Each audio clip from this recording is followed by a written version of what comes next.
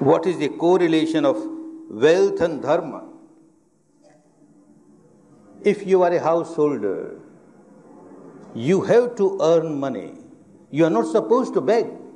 A householder should not beg, must earn money in proper way, in an honest way, with hard work. But when you earn money, see that you don't inflate your ego.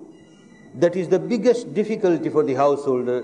When he earns money, he feels that I am such an intelligent person. Look, all others could not make that much money. I can make that much money. I am so smart.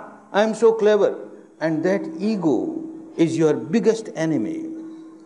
To deflate that ego, dharma gives out a way. Sam vibhaga, whatever you get accumulated by your hard work, you are earning, divide it now with others.